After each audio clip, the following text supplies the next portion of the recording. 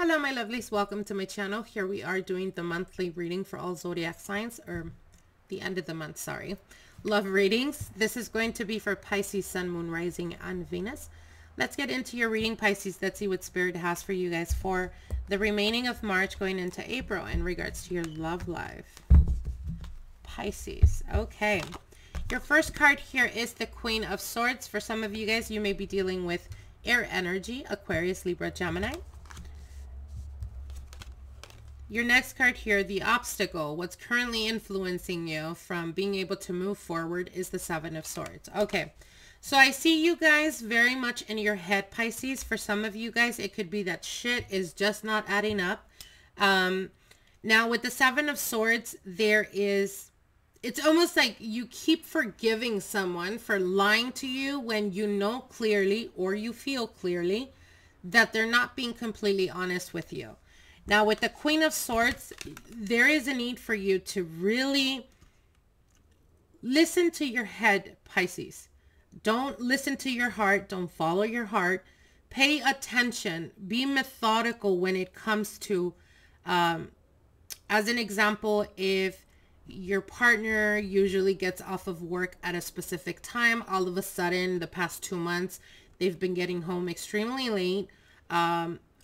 Whatever that situation is, and when you bring up that conversation, they quickly change the conversation or they get offended by it.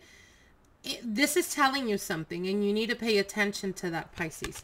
You need to stop closing your eyes at the signs that the universe or spirit is giving to you. Now, your past and passing position is the Knight of Cups. I feel the Knight of Cups is coming up in the reverse position. So this could symbolize feeling like they're just not putting effort, or they're not coming through with their promises. They're not really changing if they say they're going to change, or they're not really, it's almost like I love you, but in the reverse position, I love you, but that I love you is very hollow. So again, it's about paying attention to the signs, paying attention to how they are on a practical level, showing you that they care. It's not just about me telling you I care for you and my following through with showing you on every single day basis that I genuinely care for you. And if this is something that you're ignoring, then what Spirit is telling you is you yourself are fooling yourself. You're not wanting to see things clearly for what they are. So it could even represent making excuses for the partner without realizing that that's what you're doing. Now, what you have unfolding before you, or I should say in the near future, is the Wheel of Fortune. So the Wheel of Fortune speaks about times that are changing, but could also represent being led almost through circumstances to find out the truth, or to see the reality of the situation in regards to this partnership. Now, what's on your mind is the 10 of Wands, a lot of stress, a lot of burdens, feeling like you're carrying on this load, or you're carrying on this relationship solely by yourself. For some of you guys, for those of you guys that are in a long-term committed relationship, this could represent feeling like you're having some type of either financial situation, or feeling like your partner's not doing enough to help you on a financial level, and you're starting to feel the burden or the stress of being able to, or trying to catch up to either bills, trying to catch up to situations in the family dynamic, that type of energy. Now, the Hermit card is what's unfolding before you.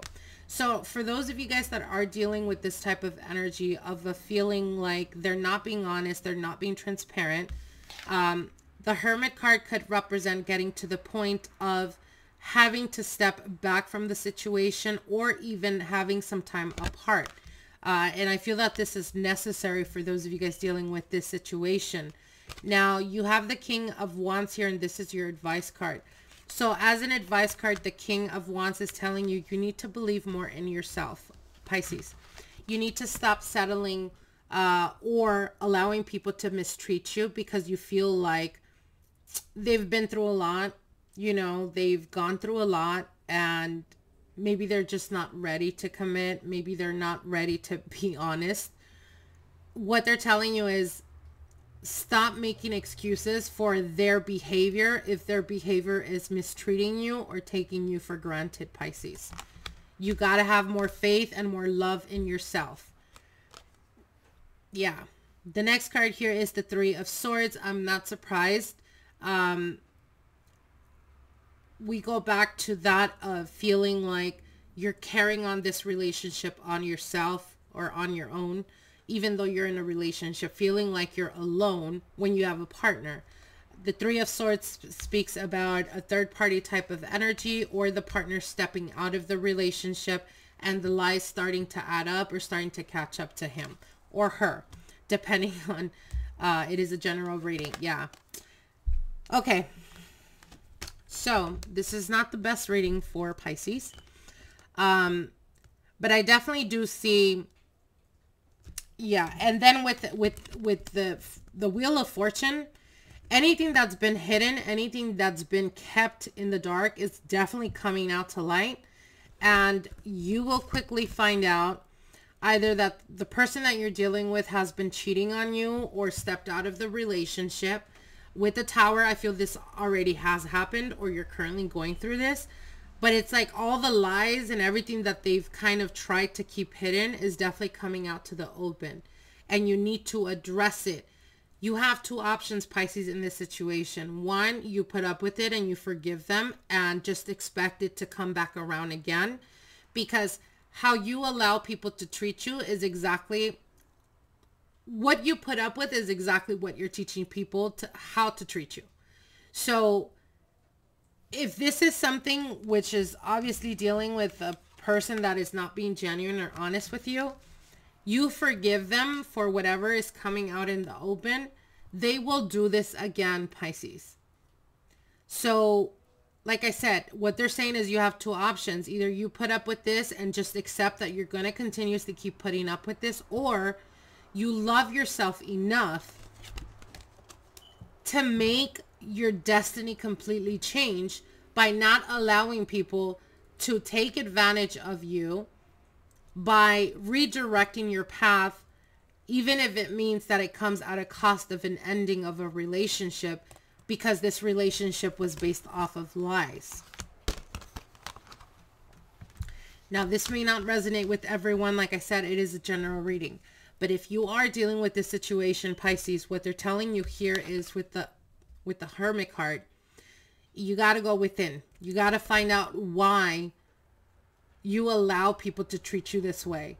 And if this is something that has never happened and it's coming out to the open, love yourself enough, Pisces, to walk away from what is not working for you. Because I feel that this is unexpected, so it's definitely going to come out of left field.